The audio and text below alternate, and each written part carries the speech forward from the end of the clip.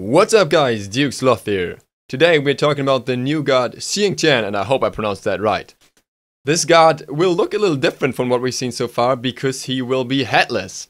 In the mythology he's decapitated and therefore has his nipples as his eyes and his belly button as his mouth.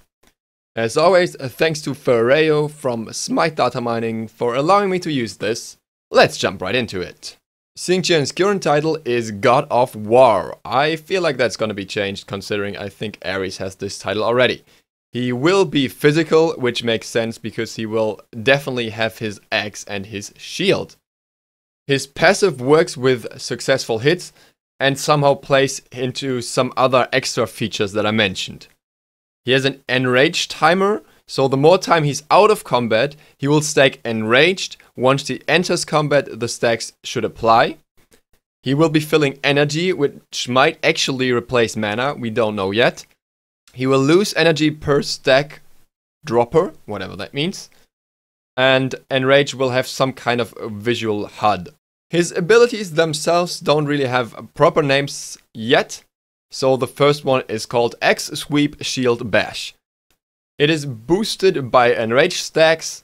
It is able to refire. It is able to interrupt the skill while firing, so probably interruptible by CC. The animation will consist out of two parts. First sweep, second bash. And it loads an attack state. So I guess he's got some kind of stance state going on. Second ability is called Battle Cry. It seems to be a forward attack, but I could also imagine it being a buff considering the name. Third ability is called Heroic Charge.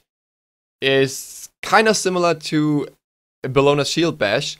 It might have the same mechanic as Bellona's Shield Bash in that sense that you dash forward a little bit and then you get a cone attack because it's specified that it will be a cone attack afterwards.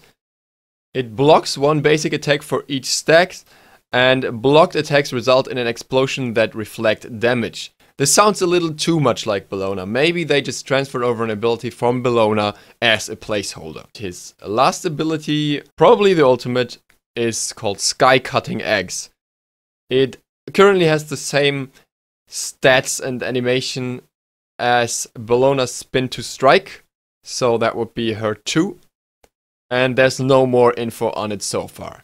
So what we know is he will be physical, he will use an axe and a shield, he will probably be able to block and attack and dash in certain ways, charge forward. He also seems to use some kind of new mechanic, something like an energy bar or whatever, maybe not even mana. That's it for this episode. Thank you guys for watching. Leave a like, leave a sub if you feel like it. If you don't, I don't mind, it's a sloth life after all. Until next time, Duke Sloth, out.